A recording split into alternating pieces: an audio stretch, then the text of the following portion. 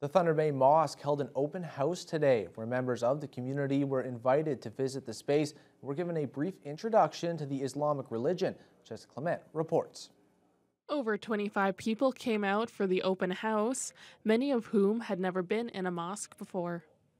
Attendees were able to speak to mosque members and ask questions, listen to a brief introduction to Islam presented by the Imam, and try foods from various Islamic countries. Mosque member Mohammed El-Shafei says they really wanted to meet the community, teach them about what Islam really is, and clear up any misconceptions.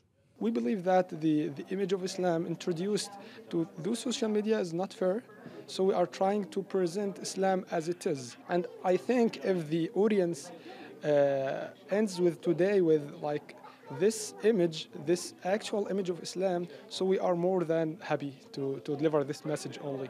The Thunder Bay Masjid is the only mosque in the city, and El-Shafei says while there isn't exactly a large Islamic population in the city, it is growing. You can say every week or every month, maybe one person comes to our place. Most of them are interested to see more about Islam, and even some of them actually be with us here in the masjid. The event was open to all members of the community.